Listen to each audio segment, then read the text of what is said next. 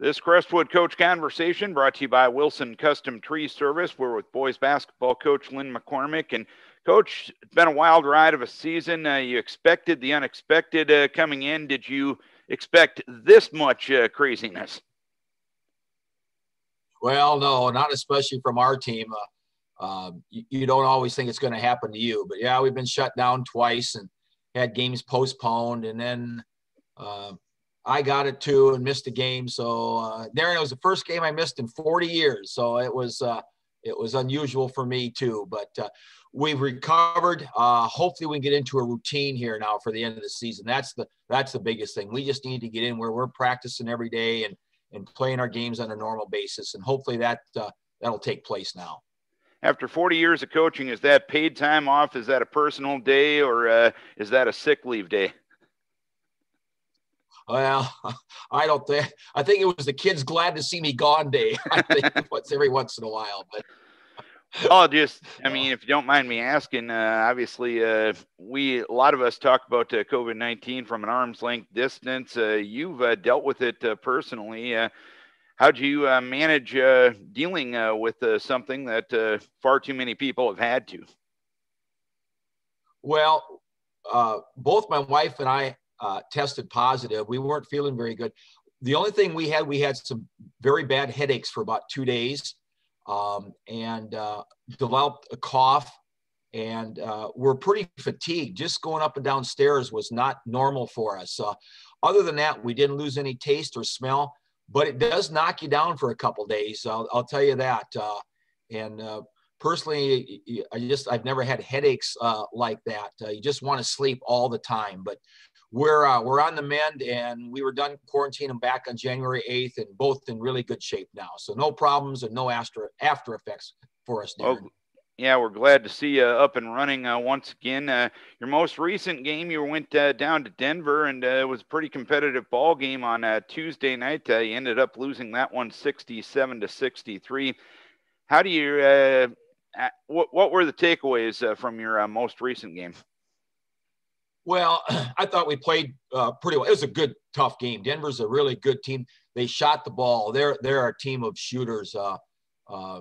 They shoot about 35% as a team from the 3-point, and they made a number of those on us, and they were difficult to guard. They really take the ball to the basket hard. But the positive thing for us, we made some 3-pointers that night, and we really struggled in that area. We did a much better job rebounding. That was our emphasis, was to box out and rebound and hopefully knock down some threes. And we did those things. And it was just a good, tough ball game with our schedules being so interrupted and not being able to really prepare the way we wanted to. It was a good game for us. And hopefully we're going to have some good games here down the stretch and get back into our routine, as I said. Well, you'll have plenty of opportunities to play games. By my count, you got 10 games remaining really within the next month of the season, really less than a month. How do you manage that from a preparation practice and keeping your kids as fresh as can be perspective? Well, that's always the thing you have to watch for. I'm sure we'll probably cut down some of our drills and practice and maybe cut back a little bit of practice time. Towards the end of the season here, we might put in a new wrinkle or so, but we're going to probably stick with what we have. We'll do a lot of shooting, a lot of free throw shooting. We always like to do that at the end of the season to make sure we're ready to go for games. But just preparing for teams and going our scouting report and just kind of backing off a little bit on some of our tough drills and doing more shooting and free throws.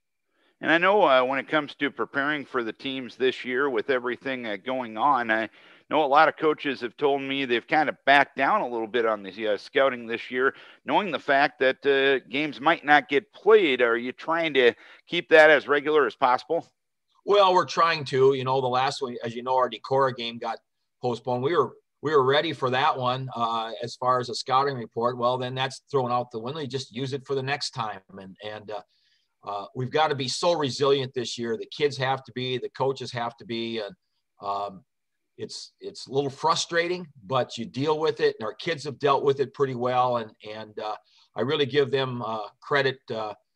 Being shut down twice has been hard on. I could see the second time in their eyes. It was just, oh, not again. but they've responded really well. I'm really happy with the way they've dealt with it. And it's going to make great young men out of them because they're dealing with things that they've never had to deal with before. And really, I'd have to say it's probably going to help you in the short term and the long term because with 2 curveballs really thrown at you thus far this year, all the stuff that you can't control, I don't think a lot more else could come your way this year, could it? Not really, Darren. No, it's been that way. And we told the kids from the beginning of the season, we can control only what we control. If other teams, if we can't play, that's the way it is. You've got to be ready to play when the games are on. And you're right, we got a lot of games here in the next month, and hopefully we'll get into a little bit of a routine with that and finish off the season here on a strong note. And bottom line, kids like playing games more than practicing for the most part, don't they? Oh, they do. Yeah. I think if they didn't ever have to practice here late in the season, they'd like that better. And to be honest, the one game where after we got back from a shutdown, we had one practice and played a game, and our kids played pretty well, to be honest with you. So maybe the rest in the long run will help us too. All right, Coach. Well, glad to see you're healthy. Glad to see your team's getting back to healthiness, and it'll be a good game over in Decorah tonight. And we wish best of luck and good health for the rest of the season. Well, thanks, Darren. Thanks for doing this, and hope you stay safe and healthy, and your new bride as well. And always great to talk to you. This Crestwood Coach Conversation brought to you by Wilson Custom Tree Service.